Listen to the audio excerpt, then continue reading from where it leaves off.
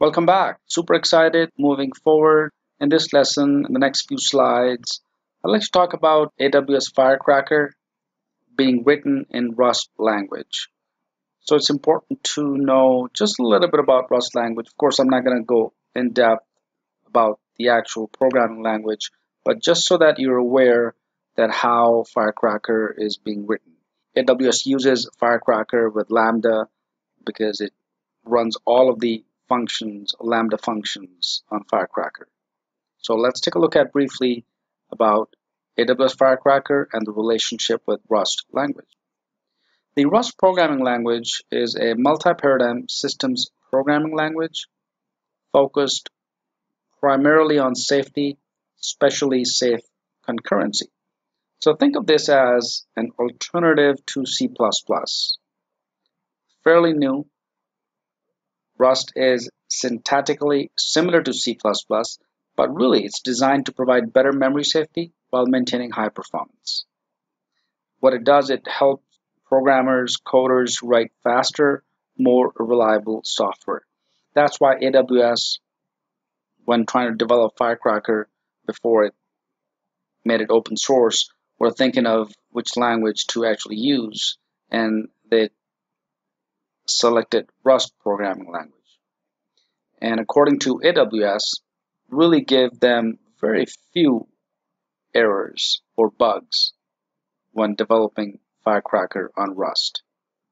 So through balancing powerful technical capacity and a great developer experience, Rust gives you the option to control low-level details, such as memory usage, without all of the hassle traditionally associated with such control.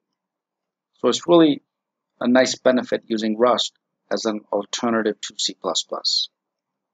AWS Firecracker Revisit.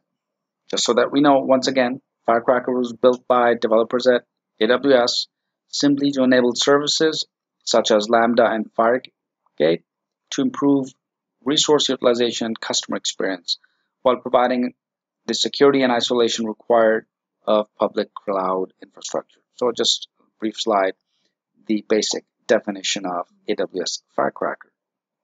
Next, I want to talk about the use cases so you get more comfortable with when exactly or why do we use Firecracker, right?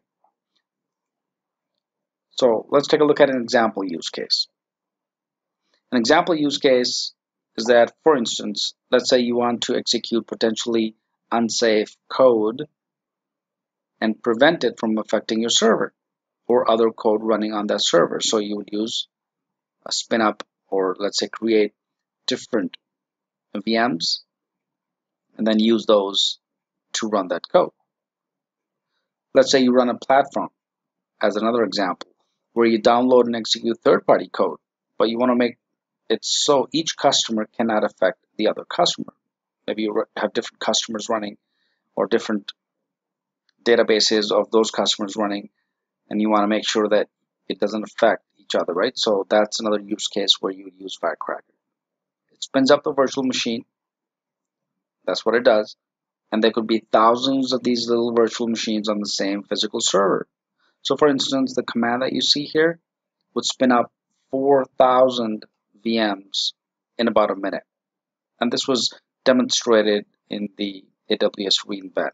So just briefly wanted to cover what Rust is, how AWS Firecracker uses Rust, and maybe a couple of examples of use cases as well. Before I end this lesson, I'm going to take you to the web and just kind of show you where you can go and take a look at the Rust language. If you're finding this a little bit more intriguing, sure, let me demonstrate that quickly. So let's switch over to the browser. So what you need to do is simply navigate to the URL that you see, is rust-lang.org. And then once you're on that page, you can take a look at the latest version, which is 1.34.1. This is what 2019, right? Even though the Rust 2018 edition is still here. And you can kind of scroll down, take a look at why you want to use Rust, because it offers performance, offers reliability, and productivity.